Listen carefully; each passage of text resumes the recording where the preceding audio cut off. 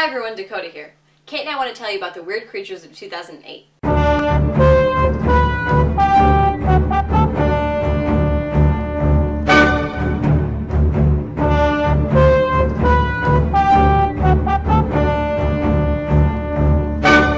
Okay, so first we're going to talk about the colossal squid. And man, that sucker is huge. What? Nothing, I've just never heard you use the word sucker before. Whatever, just continue telling about the squid. Okay, well, originally, no one has actually ever seen a colossal squid, but scientists knew that they existed because they found really large tentacles and beaks inside the bellies of sperm whales. And then last year, a New Zealand fishing boat actually caught a colossal squid. See, this is what I don't like.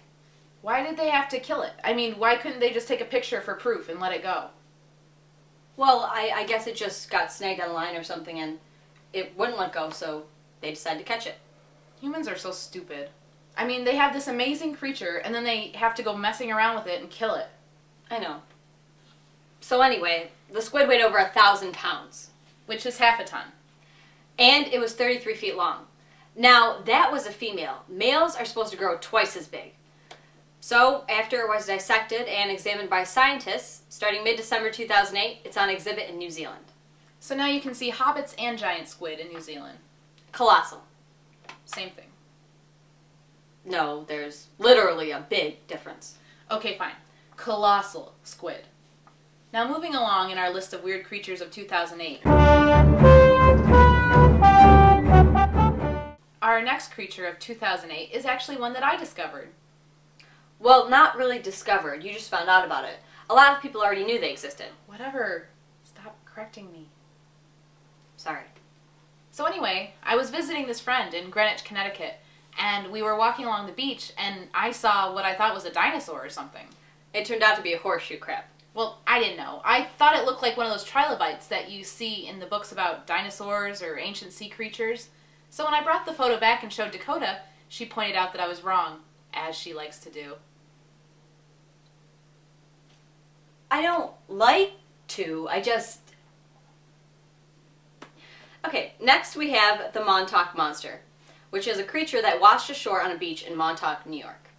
Montauk's where Joel goes to play hooky from work, and he meets Clem in the beginning of Eternal Sunshine of the Spotless Mind. Which is an awesome movie, of course. Yep, one of my favorites.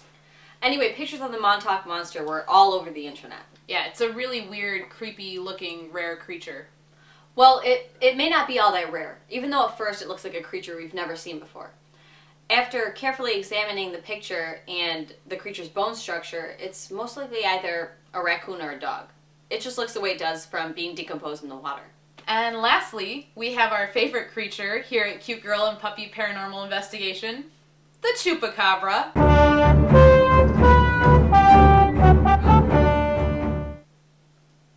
We don't really have anything to say about the Chupacabra. We just wanted to bring it up. So those are our weird creatures of 2008. The colossal squid, the horseshoe crab, That I thought was a trilobite, but it wasn't. the Montauk Monster, and the Chupacabra. Thanks for watching and have a Happy New Year. Bye!